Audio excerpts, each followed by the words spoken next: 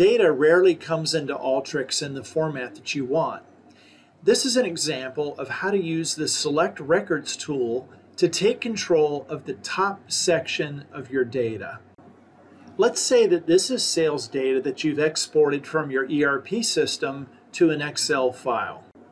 To import this data into Alteryx, first find it in Explorer and then drag it to the canvas.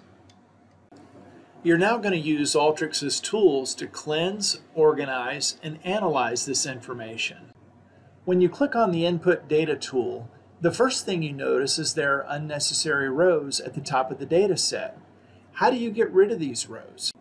If this was Excel, you would highlight the unwanted rows and hit the Delete key. However, making manual changes to your data isn't the point of Alteryx. Instead, you want to program Alteryx to automatically remove the rows that you don't want. How do you do that? The answer is that you drag a Select Records tool from the tool palette to the canvas and make sure it's connected to the Input Data tool. The configuration window of the Select Records tool will now appear on the left side of the screen.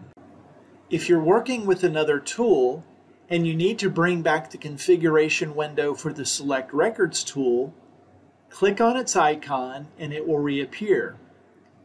With the configuration window open, you're now ready to configure the Select Records tool. To do this for our example, type 4+ in the Ranges section. When you do this, you're telling Alteryx that you only want the data starting from the 4th row on down, and that you want to remove whatever is on rows 1 through 3. Now that the tool is configured, click the Run button. This causes Alteryx to process your data based on how you've configured your tools. Click on the Output anchor of the Select Records tool. Now you can review your modified data in the Results window to see if it meets your expectations.